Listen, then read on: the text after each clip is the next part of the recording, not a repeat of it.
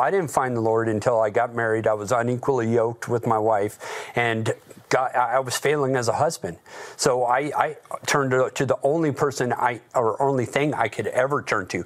And he just stepped into our life and just changed my entire life. And I said, God, if you give me my wife, I'll give you my life. And He's held me to it. And if I don't have prayer, I have nothing. That is my anchor. That's my roots. That is what keeps me grounded and keeps me going every single day. For the 8 years that I fought for my job to get back out there on the football field, that's exactly what it was being in prayer daily.